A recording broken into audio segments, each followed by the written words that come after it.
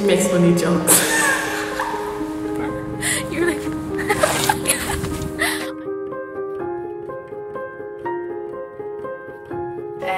Our ma's told us that we were born beside each other. Yeah. Like our ma's were beside each other in the hospital, so we actually friends since the nappies, if you want to say that.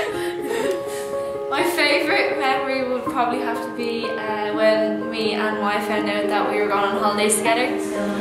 Well, one of the boys was playing a bit of football and he ripped his trousers trying to kick the ball.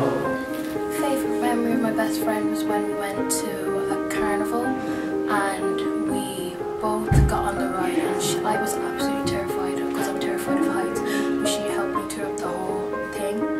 We went on a trip to Glendalough in second year and Chloe fell and was hanging onto a rock for her life.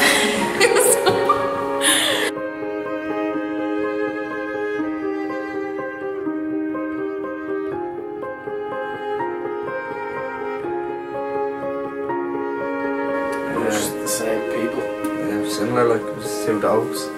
Just do stupid things and just we both get each other, so Like I'm just real comfortable around her. Like we just like do stuff.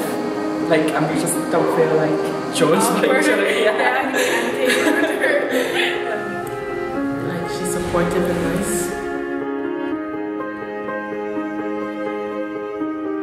definitely. Yeah, 100%, yeah. Definitely. We only live around the corner from each other as well. So and we've actually talked about that before.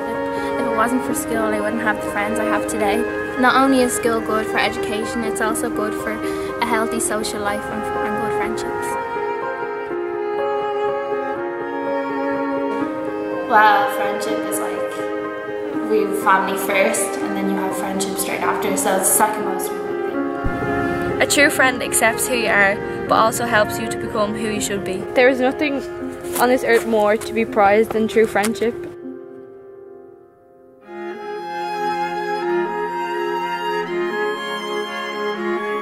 Your friends have a big impact because they influence your decisions on how you act in life. We're best friends and I don't think anything else could break that. Yeah, school and all. The school made us actually realise that we're best friends. Yeah, because then